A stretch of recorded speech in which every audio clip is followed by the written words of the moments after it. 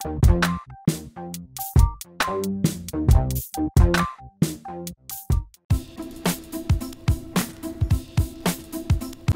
my name is Thaddeus Servantez AIFD CFD, and I am on the Knowledge Council for BloomNet. I'd like to thank BloomNet for this opportunity to be here today.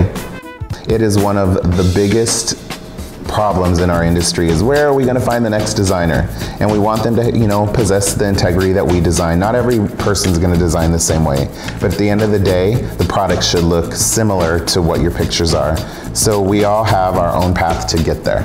That being said, is you have to identify your strengths in your employees. I, for instance, hired a gal. She was wonderful. She was just a crafter. And I took a chance, had a feeling about her. Sure enough, I started teaching her basic mechanics, teaching her the design principles and elements. She started kind of getting those concepts, and I started to see her relate them in her work.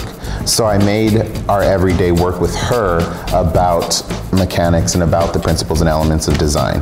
Eventually, we got to the point where she was doing phenomenal work that didn't need my guidance anymore. But at that point, I think we need to start taking them to the next level. Sometimes we forget when they become good florists and you're happy with their work that they're talented and they deserve to be trained further and learn more advanced techniques into their floral design.